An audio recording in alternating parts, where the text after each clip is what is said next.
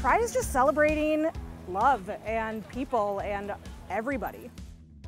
What I really like about it is that it just has turned into kind of a citywide celebration, which to me is really neat because it just turns the whole LGBT issue into kind of a mainstream thing where you have churches here and businesses and civic organizations and everything else. You see all the kids that are here having a good time, food and everything else. So it's just kind of a midsummer celebration.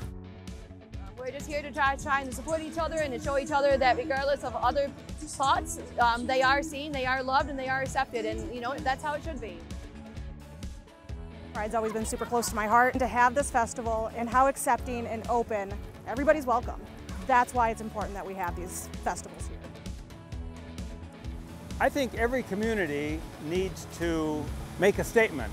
And so for Holland, through something like this, just to say we are in support of all these various peoples and lifestyles and types of people and so on, is just very welcoming to others to come into the community and to find a home here.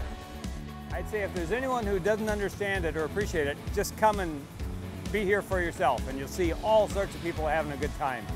Just people enjoying themselves and mothers giving hugs and kids and everything else.